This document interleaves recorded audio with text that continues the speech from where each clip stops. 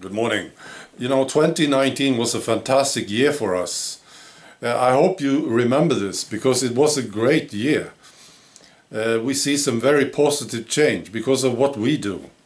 So, there's millions of us. It's not just us here on this channel, of course. There's just millions and millions of people who just speak up and say, that's it. We had enough of this bullshit. And this will continue, of course, in 2020. There's going to be more of it. It's going to be another fantastic year for us.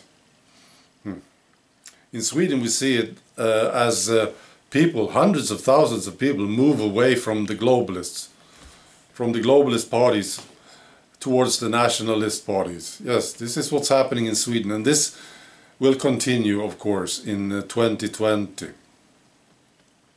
Otherwise, I think 2020 will be a lot about the money. See, these globalist idiot politicians, they have these pet projects and they need money to finance it. And I read today, actually, from France, the staff at the Eiffel Tower are on strike. There's a lot of striking going on in France right now because Macron needs more money. Yeah, to finance his climate change projects.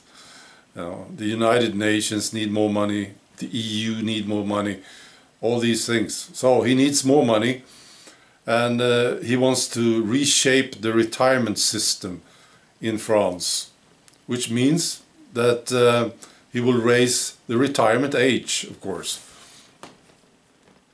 And the French people don't like it, so there's lots of strikes going on in France, and I think we will see a lot of this in 2020 because they are starting to run out of money and they just need to get it from the people. That's where the money is.